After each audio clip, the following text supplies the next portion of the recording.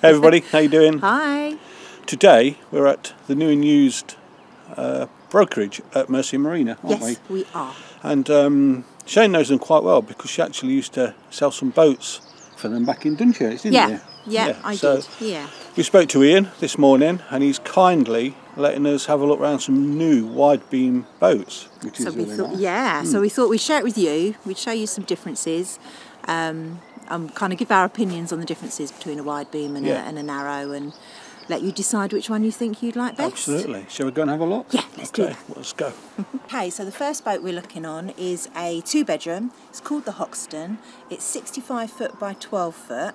So let's go on and have a look. Ooh. So step onto this area here.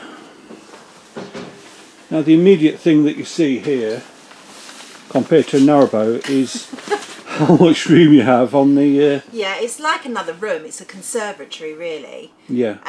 There's quite often you can get tables that get set up here, and you can see how many people you can sit around. Yeah. So the outdoor space is great. And even when the weather's bad or cold, you could put a little heater out here, and you could just use it as an extra room. Yeah.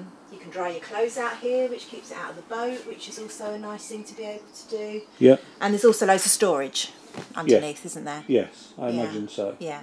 So the engine would be under our feet. Yeah. You generally steer by a wheel, although there is an emergency tiller pin, and some people prefer to use the tiller. Yes. It's a bit more responsive, I think. I don't do the steering, so I don't know. Yeah, it depends. Yeah. Some people like a tiller. Yeah. Some people don't mind. Here, I'll just show you the controls. So you've got your normal thrust mechanisms here, your switches, bow thruster. This shows you whereabouts the rudder is. Your canal line control panel and the wheel. Yeah. So. And if you look from here, can you see the end of the boat? It kind of gives you an idea of the view you'd have when you were cruising. Yeah. Which is quite big, isn't it? Yes. Compared to the narrowboat, yeah, it's a lot bigger. It's a big old boy, 65 foot, 12 foot wide. Yeah, but on the wide canals and on the rivers, it's absolutely fine. You've got no issues whatsoever. It's just on the narrower canals. Some you're not even able to get onto, and obviously where you've got locks and they're a single lock, you wouldn't be able to go through the locks there either. Yeah. So when you buy a narrowboat, you need to look at your cruising area ability, where you want to be, where you want to go, and take that into consideration. Cool. Shall we head in? Yes, let's go in. Let's go in. After you. I already love the wood here. Oh yeah. I saw that already. I was like, oh, that's nice. Yeah. Okay. So we drop down straight into the living room area. If I come and film it from this way, you can see there, that's where we came down. So, little sofa here, which looks quite comfortable. Yeah, and quite often people will put a sofa bed in there as well. Gives you an extra space for somebody to sleep. Yeah. It's about as big as our living room was on land, isn't it? Yeah, absolutely. I said to you the other day, the boat is not much smaller than the apartment that we lived in. No, that's right. And it's not a matter of could we live on one, because we could easily live on this. Yeah. In fact, I think we could live in a shed. Yeah. But it's not could we live on one, it's would we live on one, I guess. But yeah, that's what we're here looking at. But the wood effect walls is quite nice. Yeah, I like that. That's quite nice and textury. TV, shelving, all very nice. Log burner, even a little desk area. Look. Yeah, somewhere to work is quite handy because a lot of people will work from the boats nowadays. Yeah, absolutely. So we've got a breakfast bar this side. Yep. We've got a lovely countertop here. Yep. For us, half the kitchen's used as a craft room, isn't it? Or craft storage. So there's lots of storage for whatever you want to put in it. It doesn't have to be kitchen stuff, obviously. Yeah. But if you are foodie, there's plenty of room here to prepare and, you know, your meals and everything. Yeah. There's probably a dishwasher somewhere. That's a freezer. Yeah. Oh, I love these. Yes, little. Oh, I dream of these. Oh, oh no. Look, you love these things, don't you? Look, you can get to the back.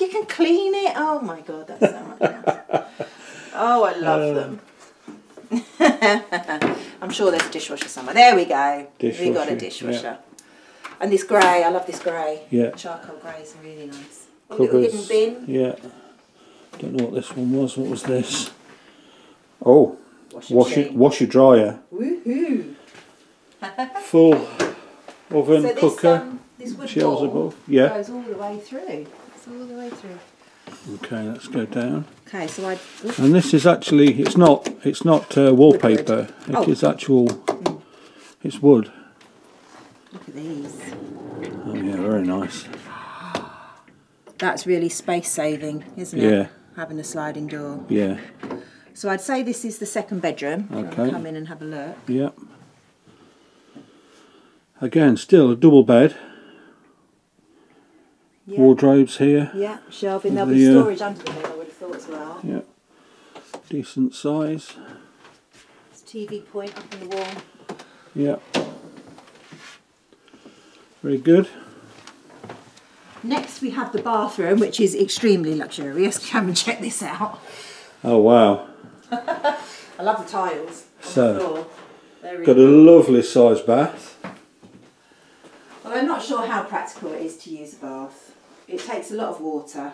Yes. I guess if you're on a marina and you've got endless amounts of water, then having a bath regularly is okay. Yeah. But yeah, this is gorgeous.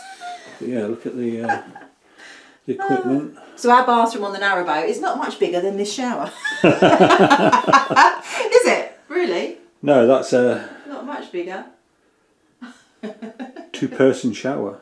Hello. And you can walk through a little walk-in wardrobe into the bedroom there, but we'll get to that, won't we? So you've got 2 access points into this bedroom. So if you did have guests, if you did have guests, you can access the bathroom and they can access the bathroom. Yes. I can presume you can lock whichever door I'm sure. you need to. Yeah. It's got a sliding door in here too. Yeah. Wow. And then into the end bedroom. And that's lovely, having that view Yeah. out of the window. Whatever view it might be, not necessarily just the marina. Yeah. Now, whatever you think about wide beams, you can't deny that you would love that bed. Because that is a... Probably lifts up, but I don't know. Yeah. There'll be storage under there. Yeah. That is a good sized bed. Yeah. And you've still got room either side to get out and have do your cup whatever. of tea. Yeah. Yeah. We can't even have a cup of tea in bed in the narrowboat, can we? We've got nowhere to put it. Well, no. Yeah, there's your window. It just looks out the front. Lights above. Little corner tables. Sorry for swinging the camera around. I don't want to get anybody dizzy. And that's looking back down the boat. So this little space is a dressing room. TV. You've got a handrail. Yep. You've got drawers. Walk-in wardrobe. Yeah. On a boat. A little space for your shoes or whatever. Always hanging around each side. And then back through to the bathroom. Wow. So I'd say that's a good... So these are Collingwoods. Both boats we're looking at are Collingwoods, They are, aren't they? yes. So this is 2-bedroom. 65 foot. Just a little look back through the kitchen and living room. Well, I do like the decor, I have to say. It's very nice. Yeah. These. Oh, there we go. Just storage. Yeah, there's supposed to be handles on there, they just haven't got them on at the moment. Yeah. Lovely. So, okay. Let's check out the next one, shall we? Yeah. Okay. What were your thoughts on that? Well, the space is always lovely compared to a narrowboat, having that much room to move about. Yeah. They're kind of like apartments on water, really, aren't they? Yeah, they are. And I love the decor. Yeah. I love the way it kind of flowed, how all the rooms kind of flowed into each other. And Yeah. the 2 entrances Yeah. into the bathroom was really good too. Yeah. So yeah, I liked that. Lovely boat. Yeah. Let's go on to the next one. So the next one's a 1-bedroom. Yep. So let's point out the difference between the the stern. So this has got like the square back on it, and this one's rounded. So it might feel more spacier. Not that that one didn't feel spacey in this one, but so this is called the Euro Cruiser. Yep. It's 60 foot by 12 foot. Yep. Okay, so let's come on here. Okay. So what is the difference? Is there a benefit between a square back and a curved back? No, well, no, not particularly. No. Okay. So already I can see this one. It doesn't seem to have. I think it's a bit shorter, isn't it? Yeah. Well, it's 5 foot shorter boat. Yeah. But so that's where you kind of lose. I agree. The curved one felt bigger. Yeah, a lot bigger. Yeah. Yeah. It's amazing on a boat how much. Like if you're on a narrow boat, 3 foot makes such a big difference, and people will upgrade a boat just by 2 or 3 foot, just because it gives them that extra space, and it really does make a big difference. Yeah. But still, this is still enough room to socialise, to use as a separate room. Yeah. Have a sundowner. Yeah, absolutely. The controls are exactly the same as the other boat. And you'd have the tiller as well. Yeah. And the engine would be under our feet. There's quite a lot of storage in the engine bay as well, actually, isn't there? Yeah, although you're not supposed to put much down there, but No, anyway. I know, but... Oh look, this has got a posh control panel here, look. That's a lesson in itself. Storage Some gubbins down there. Yeah. Yeah, storage. Oh, there's quite a lot of stuff in here, actually. Yeah. But quite often steps just are for storage. Yeah. There you go, little one at the bottom there. Okay. Well, let me come down. This is a slightly different layout because as you come down, you get in straight into the kitchen. So again, love the decor. Love this kind of dusty blue. Yeah. And I like this fruit bowl. So let me just go down here and you can... So again, full oven cooker setup. Now the question is... Oh, no, that'll be the dishwasher. Do they washing machine? Washer dryer. Do they have my special drawers? No, I haven't Fridge, seen them yet. freezers. Ah, no, they haven't got them in this one. Oh, that's it. We're not having this one. Obviously, all the lovely little luxury bits will add a cost on, won't they? Yeah. And you can have a boat made to your specific specifications. Yes. So if you wanted those pull-out drawers in all your cupboards, you can get it. You can get whatever you want if you want to pay for it. Yes. Butler sink, is that what they call a butler sink? Yeah, butler sink. And a larder, I'd say, or craft store. Josh, you go on, head down there. So again, another nice roomy living space. Got the TV, yeah, now this one, down there. The living room feels bigger. I think though the kitchen is much smaller, but the living room is... Yeah, and we've got the different decor, so we've got a cream, so whether that kind of opens out the inside, even though the other boat was white, kind of white and grey. Yeah. It might reflect the light a little bit more with the cream. Yeah. But, imagine sitting yourself down there and looking over at the telly. Put your wood as well, that's always handy. Yeah. Yeah, no, it's very well done. So this was a 1-bedroom. Yeah. It's a 1-bedroom, but... Yeah. It's a double sink. Oh, wow. So every boat design is different. Yeah. And when you're looking for a boat, it's best to come and view as many as you can because you'll get an idea of what you must have, what you can kind of live a bit without, or what's completely, is just a wish, and you might be able to work up to. But looking at as many boats as you can is the best thing to do. Yeah. Whether it be a wide beam or a narrow boat. Yeah. I'd say 2 sinks is a little overkill. Well, it's extra cleaning, that's why. Big old shower again there. Yeah, as little cleaning as possible for me. Yeah. You going first? No? No, Am I you going go first, yeah. Okay, so this is the main master bedroom. Yeah. So this time the bed goes off to the side. Wow. Yeah. And you've got doors out to the bow. So you've actually got, you haven't got the view out the back of the bed, but you know, you can open that out, have your coffee out there, which is nice. I like that. I'd like to be able to sort of sit there chilling on the bed and open the doors and let the breeze in. That'd be lovely. Yeah. Yeah. Whole bank of wardrobes there. Yeah.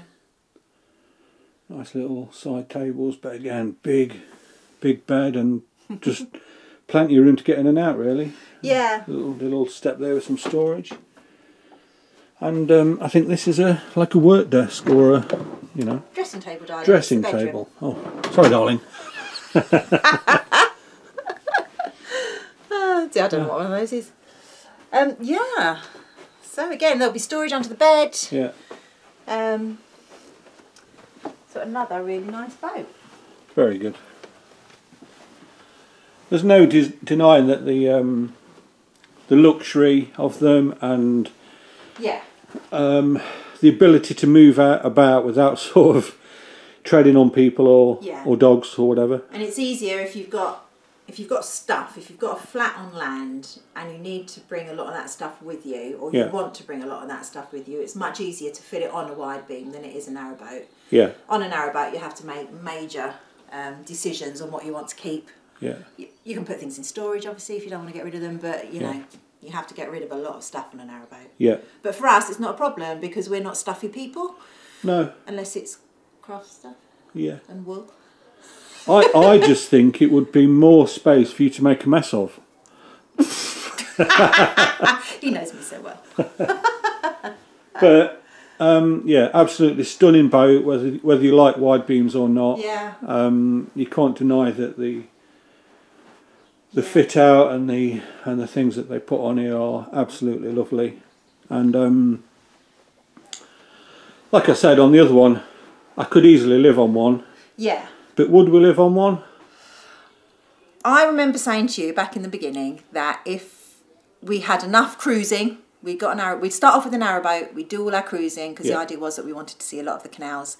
And then if we decided we still wanted to live on a boat, but we didn't want to cruise and we wanted to live in a marina, that's when we'd consider a wide beam. Sure. Because we wouldn't have to worry about moving it too much. Yeah. So I think that's... Yeah. Yeah, but knowing us, we'll be in Spain or Alaska or, I don't know, living in a hut somewhere. Yes, absolutely. Okay. So watch this space, you never know where we'll be. Let's just flip this down and we can get me in the shot here. So there we go, folks. That's a couple of wide beams that are at New and Used. New and Used Boat Company. Mercia Marina. Yeah, Mercia Marina. You can find them online. All their boats for sale are online as well. Give the guys a call. They're really helpful if you want to come down and view them. Also make an appointment. Yeah. And they'd be happy to show you around. Yeah. And if you have any interest in them, please come down and see them. Tell them you saw us. We'll get a gold star. And that's all right. And they'll be happy to show you around. And they're really worth visiting to have a look at these boats, because they are lovely, whether you like wide beams or narrow beams or both or what. But it's they're beautiful boats. But yeah, there we go. Hope you enjoyed that little video. And we'll see you all soon, won't we? We will. Bye.